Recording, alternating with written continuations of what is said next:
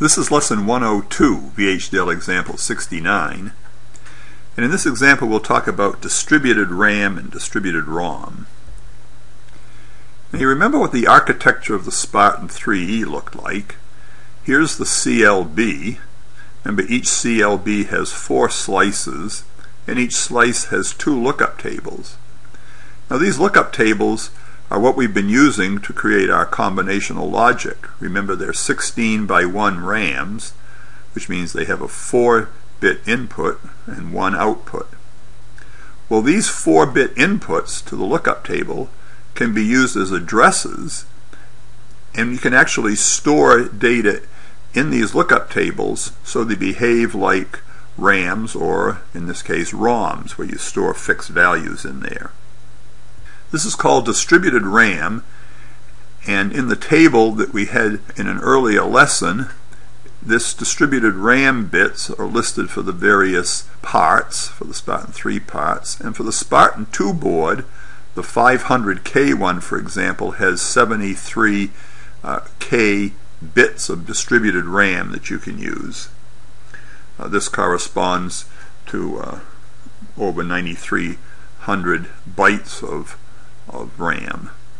So you would use distributed RAM when you needed more bits. In the last example, you remember we made an 8-element RAM just by writing a VHDL program and storing the constants in them. For distributed RAM, you would use distributed RAM, for example, if you needed more.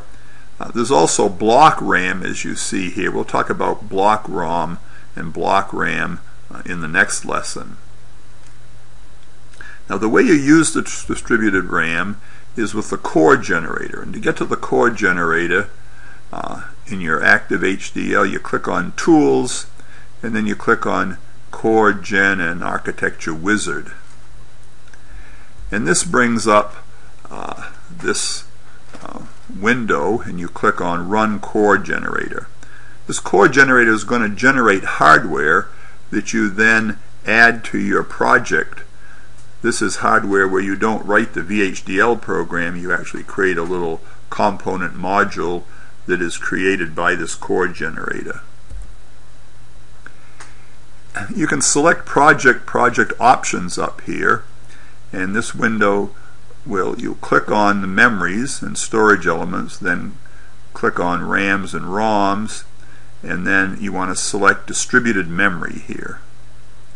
And then you could click on Customize, and for example, for the Nexus 2 board, you would, in this pull-down menu, select Spartan 3E.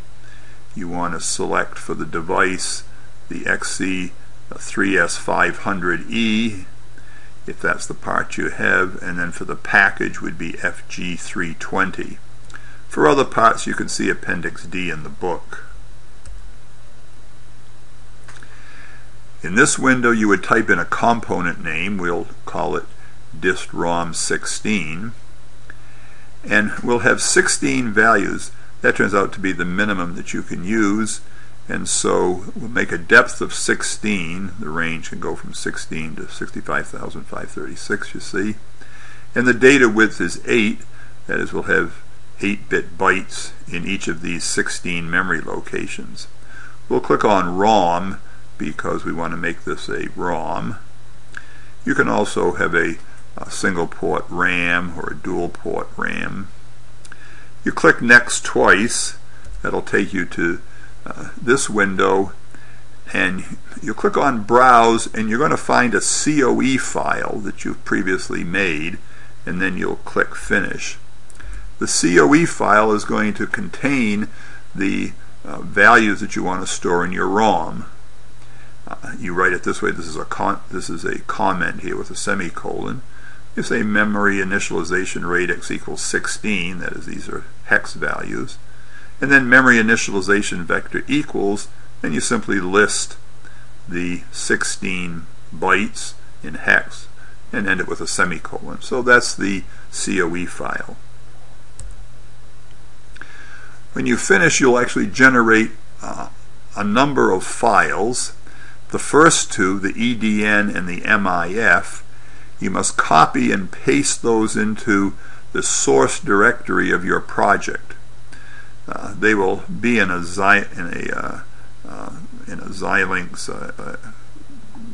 core. You'll see an X core for this core gen folder. That's where you'll find them. So you need to copy and paste those into your source directory. The VHD file, you'll need to add that to your project and compile it. This will allow you to simulate this distributed ROM that you've made. And then this VHO file is very convenient. It contains a component declaration template as well as a port map template that you can cut and paste into your top-level design. After you've generated this, you click Exit. That'll take you out of the core generator. So this is a simulation of that distributed ROM. It has an address A and an output SP0. These are names that they give you. So for example, in the component declaration, these will be the names, and in the port map, these will be the names of the components on the left-hand side. So if you just make the binary counter go from 0 to F, then these will be the values that were in your CoE file that are stored now in the ROM. Well, to test this, we can make a top-level design. We'll use the same one we used to test the ROM in the last lesson, this ROM 8. Just replace this ROM 8 with the distributed ROM 16 that you just made with the core generator, and just change this counter to a 4-bit counter by changing N to a 4. That'll give you an address 3 down to 0 coming out.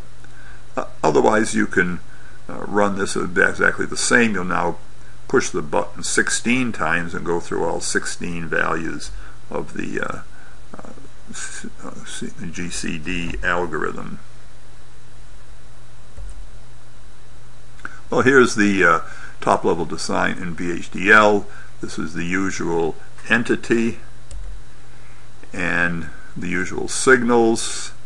Everything is the same as the last example. Clock div, debounce, clock pulse. We just port map those the same way.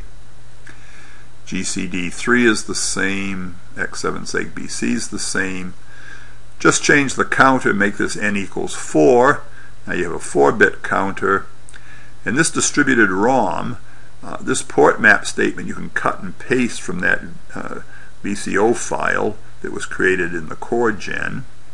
And so the address A, you just connect to your address, and the output SP0, you'll connect to your M, 7 down to 0.